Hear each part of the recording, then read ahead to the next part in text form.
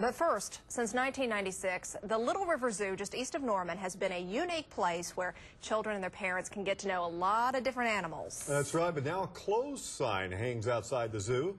As Cleveland County reporter Gan Matthews tells us, the poor economy has had a devastating effect. So, yeah. That's Patch.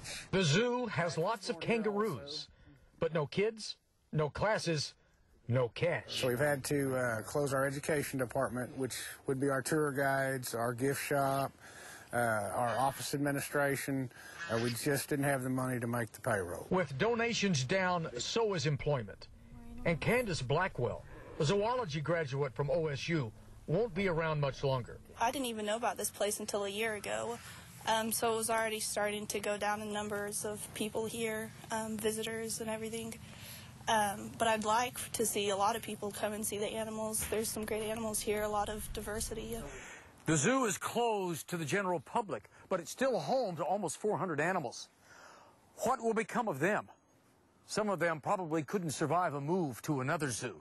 For the present, Little River Zoo will operate as an animal shelter. If we had to close and to start moving animals, there's just not that many facilities that would probably want Darwin. Hi, buddy. Come here. Here's a perfect example.